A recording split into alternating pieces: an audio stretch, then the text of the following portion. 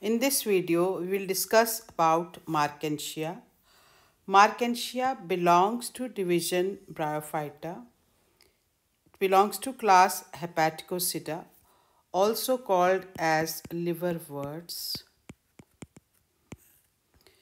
Order Markentiales, family Markentiaceae, genus Markentia. Now, Markentia is found mostly on moist, shady places. This may grow on moist soil, damp, moist rocks, damp sides of lakes, damp sides of rivers, or any damp soil on which Markentia can grow. Now, these thallus of Markentia are also called as liverworts because plant body of thallus resembles lobes of liver, so called as liver plant. Now, if we see the Markentia thallus, now here we can see Markentia is growing in group. Now this is one Markentia, right? So they are growing in groups and their plant body is thallus. Mean it is not truly differentiated into root, stem and leaf. And it is dorsiventral. It has two surfaces. Now this side which is visible, this is the dorsal side and its opposite side will be ventral side. We can see here cup-like structure present on it. These are called as gamma cups that we'll discuss in the next video. Now, if we see closely surface of Markentia thallus, we can see here this is dichotomously branched and these are the cups which are called as gamma cups, and we can see pores on the surface of the thallus. Pores are visible. I will enlarge it just to make you understand, which help in gaseous exchange as well as respiration of the thallus. So if we study about morphology of thallus of Markentia, so like we have seen, plant body is thallus. Thallus means it is not truly differentiated into root, stem and leaves. This is haploid in genetic constitution, so it is gametophytic in nature. Main plant body is gametophytic in nature.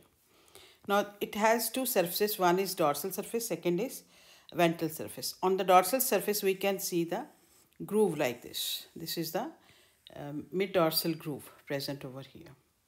And this point is the growing point, which is helping in its growth. And this is also dichotomously branched, like this is branched into two, then this is branched into two. Further, this is also showing branches like this. So this is dichotomously branched. And growing point is situated in the apical notch. And on the ventral side, this is attached by means of rhizoids. And we have seen that pores are also present on the dorsal surface of the Markentia, which helps in gaseous exchange. So this is the dorsal view of thallus of Markentia. Now if we see its ventral surface, we can see on the opposite side of the thallus, now we can see these are the rhizoids which are present. Now rhizoids help in fixation of the plant to the soil and absorption of water and minerals for the plant. And on the thallus, on the ventral side are also present scales. And scales, they are present in almost 3 rows here like this. There are 3 rows here, 3 rows here. Now this row of scale which is near to the rhizoid, inner side, this has a different structure. This is called as appendiculate scales.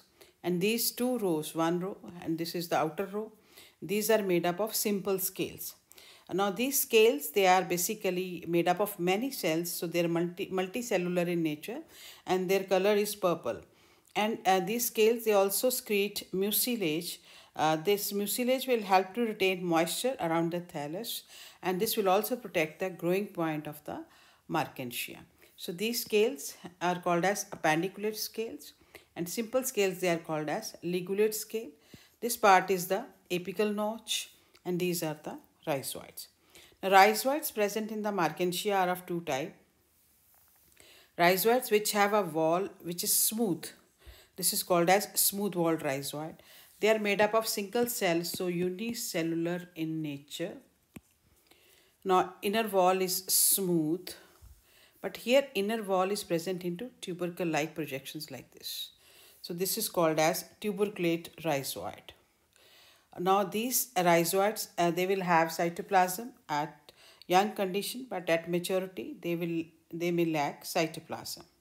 So these rhizoids basically they fix the plant to the soil and help in absorption of water and minerals.